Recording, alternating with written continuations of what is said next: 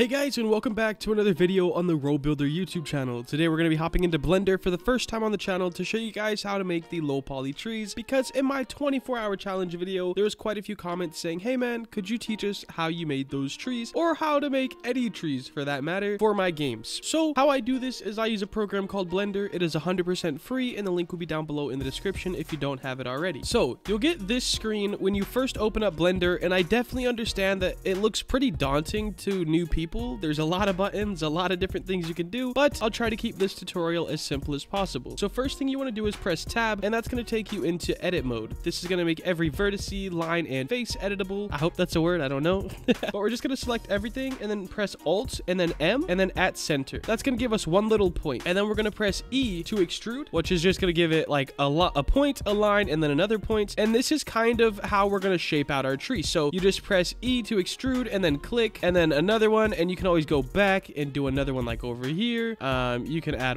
another one like over here, and you just draw out your tree however you want it to look. And none of them need to look the same. Like, it's quite literally just super random. So this is what I have so far, and I think I'll go ahead and add in a loop cut right here by pressing Control R. That'll give a little dot, and it'll put a dot right there, and then I'll go back by pressing 1 so I can stay on the same axis. We'll just make this guy like this, and maybe have like another branch like that, for example. Now we need to add a bit of variation because you don't want your whole tree to just be flat.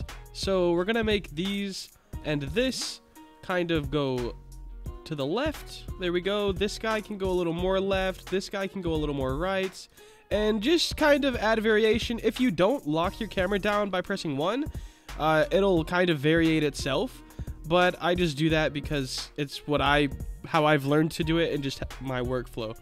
So to select more than one point, you just want to hold shift and then click on your points. We're going to bring these guys this way, have this guy a little more this way, and then these can be kind of exactly where they are. I mean, they don't need to move too much. Now let's bring this thing forward, this one forward, and I think we're going to keep these guys kind of like this. I will grab this top one though and kind of shift it over like this. So here's the base of our tree. Now we're going to go over to this little wrench tool right here and click on skin, which is right here. Now, you guys might be saying, bro, that is an ugly tree, man. Like, what do I do? Basically, if you want, you can press Z and it'll pop up with this, and just hold your mouse over to wireframe. This will make it easy to see the vertices, and you just click on all of them. I'm going to only click on the points first, and then you want to hold Control and A. And just drag your mouse to kind of scale these in because they don't need to be that big. Or put them like right here for now. And then you want to grab the next point down on each branch. There we go. Control A and scale these down. And as you can see, we are starting to get that kind of tree shape. Now we're going to grab the next point down on each of them. Control A and scale down. So for this, I don't really like this bend right here, so I'm going to kind of fix it up a little bit, make it not as harsh of an angle, just by moving this vertice around a bit. And then we're going to press Z and go back into solid mode, and this is kind of what we have for our tree. So I like how that looks. What we're going to do next is do something called auto smooth. So just by pressing tab, I'm going to go to this little triangle thing, the green triangle, normals, auto smooth, and then we're going to click on it and shade smooth. You can also change how much it's affected as well, but we'll keep it at 30. Now, we're going to stay in object mode, and to switch through these, you just have to press tab. So in object mode, we're going to go ahead and spawn in mesh and go to icosphere. And if you want to change the amount of like subdivisions this has to make it less or more polys, you could do that for sure. I think I'm going to just do one subdivision right here though. Another thing you could do with this is go into here and go to sculpt mode. And I'm not exactly the greatest with this, but there is definitely some cool stuff you can do. Just kind of make it a little more random and all that good stuff. If you don't want to do a sculpt mode, you can always go into edit mode, mesh, transform, and randomize. Then you can open up your randomizer properties and do whatever you want with it. Okay, so we're going to go just kind of random, just a little bit, something like this. I think works kind of well. I mean, I'm going to definitely straighten these up a little bit because I don't want any super hard edges. All right, now we're going to press A and just move this up to the top. And I'm thinking we'll kind of use one leaf for 2 branches. So this would be one leaf, and then one leaf. We'll see. You can press S to scale up your whole object. And if you want to kind of flatten it out, you can do S, X, I believe. No, that's this way. So you can press S and then the axis of which way you want to scale it. So we're going to do Y, make it a little bit thicker, and then Z and kind of flatten it out just a little bit. All right, so this looks like a pretty good leaf. I'm gonna go ahead and press A to grab everything and then just lower it down and get it placed properly on these. All right, so that looks pretty good to me. Now we're gonna grab this, press A to select all of it, or L, but I just use A. It selects everything in this section. And then you'll do Shift D to duplicate it and just drag it over. We could always randomize it once again, or just change like little things about it to make it a little bit different. And now that we have 2 of them, we do not want to press A or it'll select everything. If you just click on one vertex and click L, it'll select just the mesh you're working on now.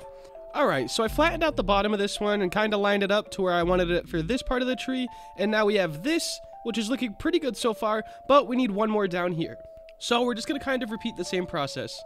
We'll grab this one though, press L, Shift D, which is going to duplicate it, and then S to scale it down. And then we'll drag it over here. Then we can press R for rotate, scale it up a little bit, drag it down, and make sure we are on the branches. Pretty good. So now with this tree, what we're going to do is kind of select all of these things. We can just press A, click on auto smooth, make sure you go back into object mode, and then shade smooth. Now this is giving everything a nice smooth look, and then we want to get to texturing. A lot of people skip this part and just export it to Roblox in 2 different pieces, but since I learned how to texture recently, I'd love to show you guys and help you make even higher quality games. So first things first, we will start with the leaves. We're going to click on UV editing, go to open, and then you're going to want to have a color grid just like this. I will post this color grid in the Discord, so if you would like this for absolutely free, just join the Discord. I'll have it in the announcements, or it'll be somewhere in there, and you guys could just go ahead and drag it onto your desktop and you'll have it 100% for free. So now what we want to do is we'll just kind of look at the front of this, the front of our tree right here, and press A to select everything, and now it's going to pop up like this. But we're going to go back over here and press U and then project from view. So this is what we're looking at right now, and from this we can go ahead and grab them, and I'm just going to place them inside of each other by grabbing them with L, and then G will grab it so you can move it. So I'm going to put all of these inside each other and then press A to select everything and just shrink them down. This is going to make sure all of them are getting affected by like the same colors. So I'm going to go with this really bright green down here, but it fades into a nice dark green. We're going to put it right in the middle right there. And then we're going to go to this materials, click new, go to base color right here, image texture, and then you'll just click this and click on your color grid.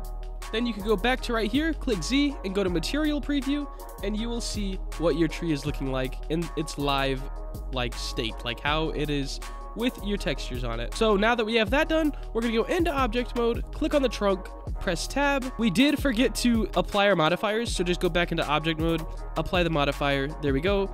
And now we can go into edit mode, select everything, U, project from view. Now we have our tree right here.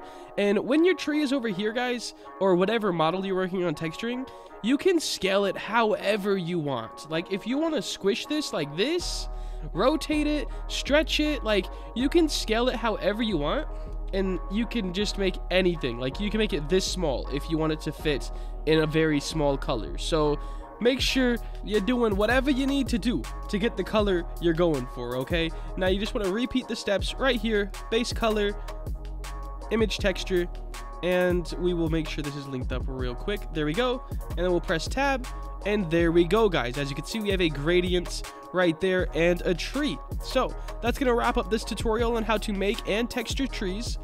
Or I guess I should show you how to export them and then import them to Roblox. So for me, I'm gonna make this one piece by pressing Ctrl J.